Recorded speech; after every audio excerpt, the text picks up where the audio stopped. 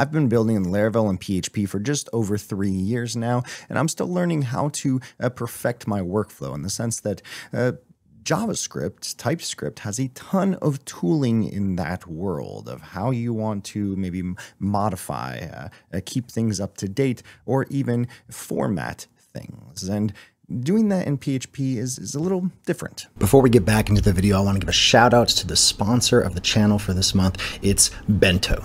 Now, Bento is an incredible service. To call it just a mail service, an email service, is really an understatement because it's so much more. You can use it for transactional emails, for flow emails like marketing emails, but it also has an incredible amount of other products, of other options that you can use to really make your app great, to make your product even better. And the founder and the support for Bento is absolutely top notch.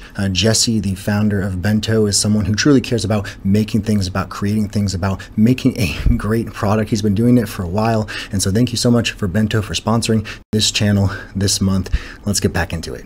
But one of my good friends and co-workers, Nuno Maduro, released this video, which is a talk from his Laracon India talk, talking about modern PHP in 2025 and tools that you need to know. And this whole video, it's only 30 minutes.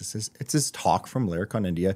It's fantastic. But I was there live. I got to listen to it. I got to see it. And frankly, I learned a lot. And so I put it into practice, the things that I wanted to make my app, and in my case, all my apps, my starter kits that starts off most of my applications, I wanted to make it better. And so I did just that. So I'm going to create a new Laravel application using my starter kit, which is the -- using parameter Josh series / Fission. And this does a couple of things behind the scenes, but really I want to get into the tooling behind it.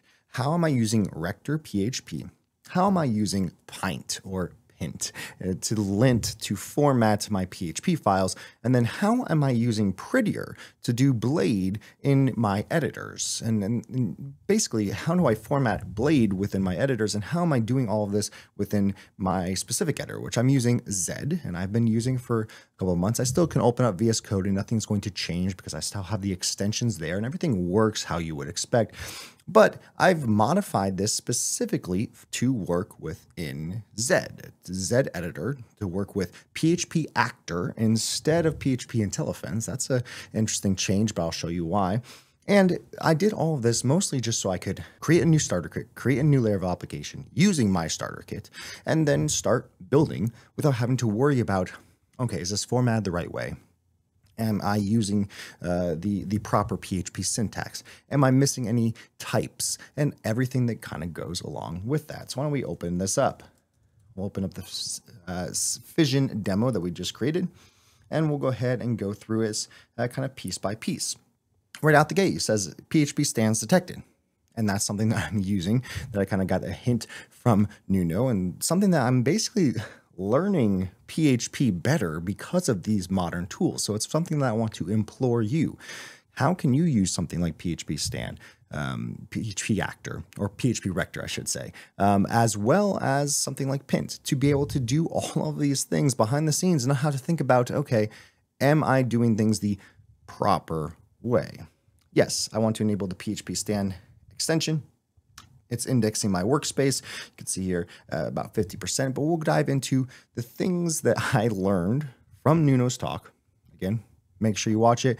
It's fantastic. But this just shows how I implemented that. How am I using the tools that PHP has today? It's not just a language that you have to kind of like bear through and just figure things out as they break. There are so many tools that are available.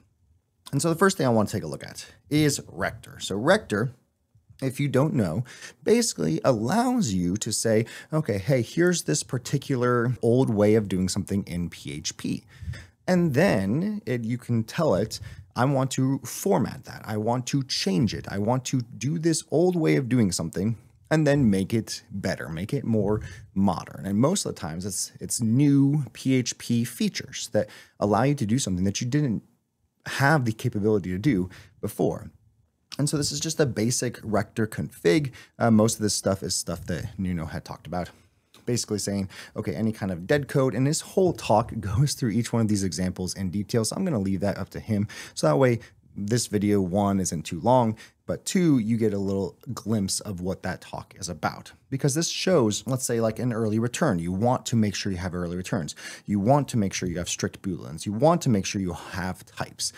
This is very much something like a biome would be within the JavaScript world, saying I want my PHP code to look a certain way, and Rector is going to help me format it to look that way, or refactor it to make it look that way. So Rector is one piece of the puzzle. Next piece of the puzzle is going to be Pint or Pint.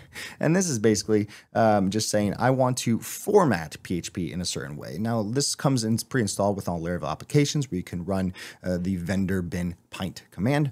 But I have everything set up so I can run one command to do everything that I need, both run tests, refactor, and format. And so that's all done within this. We'll do the composer.json. And so I have this command here that is a test command. And the test command is going to test for typos. It's using PHP, also created by Nuno. He's great at these tooling things. It's testing all units, it's linting it, it's testing the types, and then it's refactoring using PHP Rector. And then, so mostly, then the next step that I do is, so test is basically checking all those things. And then the next thing is fixing it.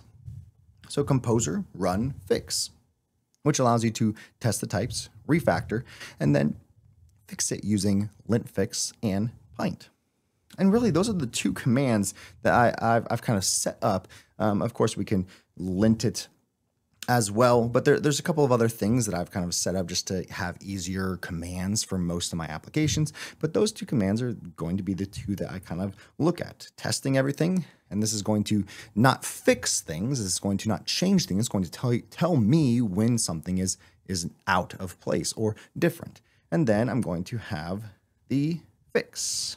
And usually, most of the time, I actually just run fix and then go from there. But this works great to be able to say, this is exactly the way I want my Laravel applications to work. The next step that I have is I have in my package.json, I use Prettier. And so this is another kind of one of those commands that the composer dev is actually calling, the npm lint fix. And so that's using Prettier to write and fix all of my, not JavaScript files, all of my Blade files, because I'm using this Prettier plugin for Blade. And so if we were to go into Prettier right here, we're using the Prettier plugin Blade and the Prettier plugin Tailwind CSS, and we're formatting blade.php with Blade. And so the cool thing is if I have a view, and in this case this is a Laravel Folio, which is the page-based structure, as well as Laravel Volt, single file Livewire components. So this uses, I don't get the necessarily type hints and safety within PHP. Well, I do within my editor, but I don't necessarily get, let's say, PHP Rector or PHP Actor and all that, or Rector, I would say, within a PHP Stan within this PHP block. But since I have Z set up to be able to format this based off PHP, as well, because it is set up to be PHP, we do have the ability of like these type hints of saying like, okay, I want the user class, and then I want, the create class out of that so that I can have them create specifically. Like there's the type safe or type hints from PHP that we get because Z is reading this as a PHP file. But then the neat part is if I wanted to change something down here and save it, you could see here that it formatted that, right? Let's mix things up here. I'm going to press Command S to save, and bam, it saves it. Of course, it takes a little bit because it is running Prettier behind the scenes. So what's happening is it is running. I can even open up our settings command. So what's happening right here is it is running the Prettier path. So anytime we are saving PHP files, and it's going to throw a little error if we're saving PHP files that don't have the blade, but it's a small thing. So anytime we're running PHP files, we're going to format them using the npx Prettier command. And so that way we know that if this is a blade file, that I want to format this with Prettier, even if I'm using Livewire or Volt, for example. Next is PHP Stan, and this is one that basically, this is the, I would say, linter in a lot of ways, and making sure that your PHP code is up to date, in the sense that you want to make sure that you have a specific, and this is using Laravel Stan behind the scenes. Again, Nuno's talk is a great guideline, a great resource to say what all of these do to great depths. But PHP Stan makes sure, where Rector kind of formats that or reformats that and refactors it, PHP Stan lets you know if it is actually, proper PHP. Does it have types? Does it have, is it properly written? Is it a static analysis? So does it do the things that it says it's going to do? And so that is using Laravel Stan behind the scenes to have some great defaults out of the box, so that you can definitely check if you would like that. But with Pint, with PEC, which is spelling, and with PHP Stan and Rector, I have some great things. And PHP Stan allows me also to say I want to have strict types across all PHP files. So if a new PHP file is created, let's go ahead and let's do that. So let's say if we have app, and let's do maybe, let's do models, and let's go ahead and create a new model. So we'll go PHP artisan make model, and we'll create a new to-do model. All right, and in the to-do migration, we want a table string. We'll call this a title, and then we'll just go ahead and do that. And then the new model, you can see here that we don't have strict types for this. So because that declare strict types is not set, this file itself does not need strict types. So what do? We can run composer, run test. What is this going to do? It's going to run all of those things. And we get a typo event. So let's see. We can see here that create to-dos is a typo. We can ignore that specifically, or we can just bypass it altogether. And I can go ahead and in my pec.json, I'm going to say, let's go ahead and add a new word. And I'm going to have this be to-dos. Again, this is great to be able to say, did you want to actually have that word? It's going to check all of my files, and that's one of the things that PEC does for me. So now, if I was to go ahead and run that same thing again, composer run tests, no misspellings were found, great. And then look we have no misspellings found. Now it's running actually the test. The tests work, except we have style issues. Okay. So we have final class, declare strict types. There's things that are failing. And this is, I believe this would be using PHP Stan to run all of those tests, those static analysis tests. So we can fix it. You can see here that if I was to go into that to-do model, it's just a blank thing, but it doesn't have final class, it doesn't have declare strict types, things that I've set that I want to make sure all of my PHP files have. So if I was to run composer run fix, all of a sudden it's going to do those things for me. It's going to make those changes. Rector is going to run, and now all of a sudden in this file, let's go ahead and see. Maybe I need to, it's because I had it open. So now we have declare strict types. We have a final class. All these things that are mostly just making sure that I don't shoot myself in the foot later on. Again, stuff like this, modern PHP tooling is helping me learn how to write PHP better. I didn't necessarily knew I needed these, but the few times that I have needed them have been extremely helpful, in the sense that there's so many times when I'm writing code, or maybe I'm having Claude write some code for me, and it just doesn't work the way I thought it did. And it's so hard to find maybe where is it failing.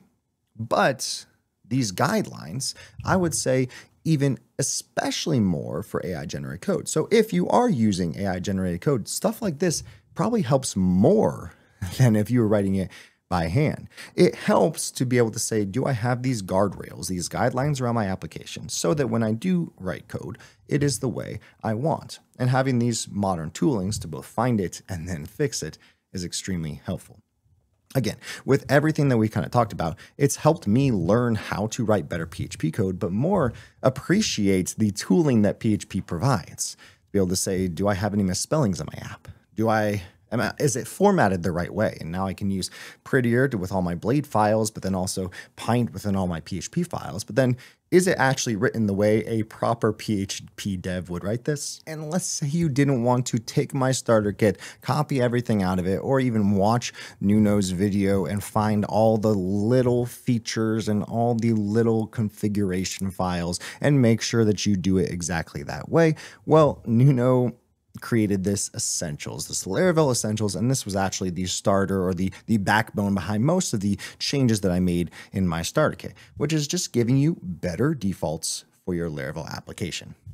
Strict models, eager loaded relationships, immutable dates. There's more than I even talked about. I really talked about the PHP tooling side of things, like within test and fix, to make sure those refactors are up to standards. But this does even more. And this is kind of what started my path to make all of these changes to my starter kit, to make all of these changes to learning what PHP tooling can actually provide, because there's so much that I think allows you to find these great starting points in order to build your application. Again, to have those guardrails so that you don't have to worry about if something is going to break down the line.